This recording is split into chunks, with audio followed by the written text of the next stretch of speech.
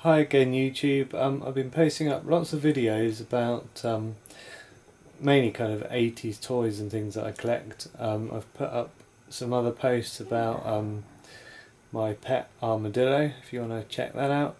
But this video is about a gremlin that I'm sculpting at the moment. So you just come with me this way. Here he is.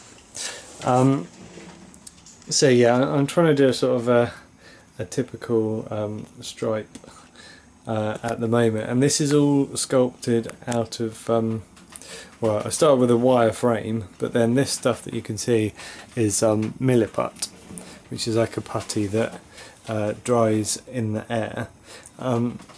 So there is another video that shows it in a slightly earlier stage.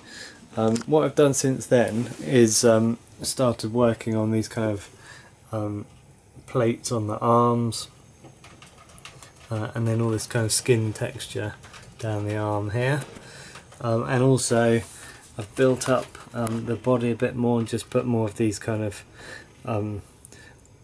bumps on the belly. That's going to take quite a bit of kind of building up yet. It's going to have all the skin texture added over the top of this, but I've also done the legs, or started to do the legs. Again, this is just building up these bigger plates. One thing I wanted to point out actually on this video is the way that I've done this. I don't know if you can see, but before I put any of these on, I just put on these kind of long pieces of clay first, or milliput rather, just like long kind of worms really. Let them dry, and then I've made a sort of a rough shape and then put that over the top, and this just allows you then to push down in these sort of bits in between, and it gives this kind of undulating effect, which works really well for this sort of thing. And then when this is all still slightly wet, the Milliput, you can press into it, or not wet, I should say soft instead of wet. You push in and then you can build these kind of edges, and you can kind of take notches out and that kind of thing. I was just going to show you, because the reason I've brought him up here into my kind of living room is because I've got this kind of cabinet of curiosities in the background here, and I will be doing other videos on that, but I just wanted to show you something that I kind of use often. So if we look in here, this is some fossils in here. So if I just take a couple, there's this one, and there's another one here. It's just to show you where I kind of get some of my inspiration from quite often.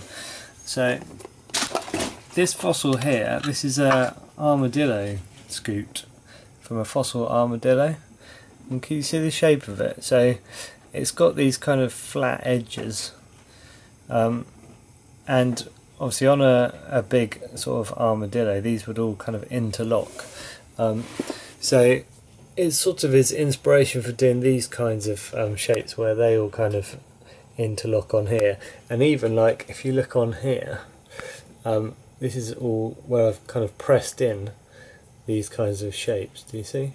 Where they all kind of interlock. The other thing, of course, when you look at this one, it kind of indents. So it looks like it's kind of dipped in the middle. So in here, look, I've done those kinds of textures in there. So that's one thing. This other fossil here is from the back of a crocodile scoot. I'll leave it in the box actually. So yeah, can you see on this one it's got like holes in it, sort of pressed into it. Actually, another thing I can show you, this cabinet down the bottom, there's a crocodile skull, and again, can you see like the textures in there? Quite often when you're sculpting, you can use something called a ball stylus, which is basically like a stick with a ball on the end. I'll show you one here. This is a bit sort of encrusted with milliput, but you use this to kind of press down into the clay, and you can get those kinds of, you know, holes and things by using this kind of tool. So I'll be doing quite a bit of that. I mean, you can see in here, look, on the arms, quite a lot of this texture was done with a ball stylus, just pressed into it. I'll show you a few of the other tools that I use, just to give you an idea what I'm using for this at the moment. So I've got ball stylus. This is a finer ball stylus. Then we've got this, which has got like a fairly sharp point on the end, but not needle sharp. This is a needle sharp point. It's just a mounted needle. That's quite useful for really kind of fine stuff. Then I've got another, just like a sort of stick really, and then this small screwdriver as well can be quite useful for making kind of straightish edges. So those are the tools that I've been using at the moment. I have got like sort of hundreds of old dentist tools that I've collected over the years, but this little selection seems quite good for what I've been doing on him. So if you look at his head, I've still got quite a bit of texture and things that I need to build up on the face. But let me show you some of the detail on the cheek here. So again, here there's a lot of sort of hexagonal type scales. On a lot of these ones I chose to do where they're sort of more forming longer lines. I've got these kinds of details on the edge here, and these kind of spikes here. On the sort of main eyebrow ridge, again I've chosen to do this kind of effect, and on the top of his head, again I've used this sort of effect instead for those kind of ridges.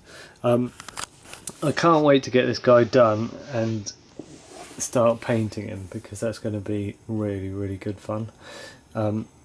Just like the way I start is I paint the whole thing kind of one colour, like quite a dark colour, and then I start building up the lighter colours on top.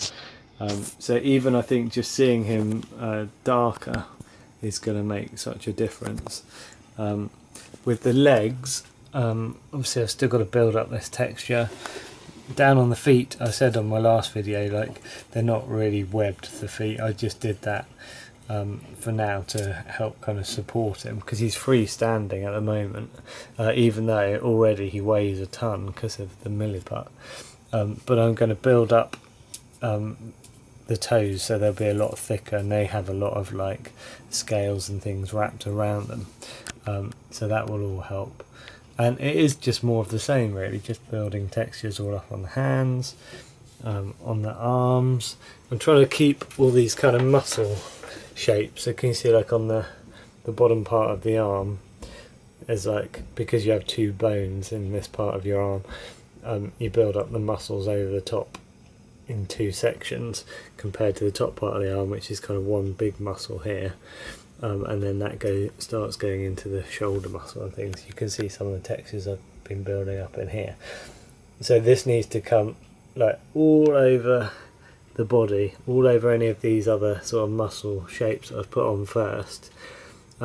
This is how I prefer to work. I just like to build a lot of the shapes up first. I still need to do a lot of like neck ridges like this, and then I'll build all the textures over the top. So it is a lot of work. I've put quite a lot of detail into it, but I've still got a lot to do. With the ears, I noticed they tend to have like a sort of ridge in here, so I might go in and kind of I use like a Dremel drill. So if you ever need to take any of the Milliput back again, you can sort of sand it, or you can use a Dremel drill just to take bits off. So I'll probably put a ridge in the middle part here. You can see where this is all just still really rough. It all needs scales and things added to it. But he's coming on. So I'm working on him, you know, quite regularly at the moment. So I'll try and post more videos as I do it. And I'll definitely be posting up videos, you know, once he's painted as well and done, and then I'm going to spray lacquer him to give him a sort of a wet look, and I'll have to add his Mohican on the top, nice big white Mohican, which will make a big difference. The other thing I was going to mention just before I finish this video is the position of his legs. Like, I really wanted him to look like, you know, he was just about to kind of leap at you or attack you or something. So quite a lot of poses of gremlins, you know, the legs are just kind of static and he's just kind of stood there. This one, what I tried to do was have this leg, you know, coming forward, and the other leg set back, and I think that makes quite a difference to the kind of look of him. Obviously we'll be able to tell more when he's finished, but yeah, I think it's helping. I am starting to get the effect that he's just about to leap at me. I said in my other video that I made his ears, I think, just a little larger than they would be. There was part of me that thought I could, you know, file some back again and make them a bit smaller, but I think I like how they are at the moment, because again, I think it helps the position of him. I think it makes him look like he's going to leap at you. Anyway, check out my other videos. There is a video of a sort of tour of my studio with some of the other creatures that I've made, and if you like 80s toys and collectibles, check out my other videos, and hit subscribe if you want to see kind of regular video updates that I post. Thanks for watching, and I'll see you in the next video.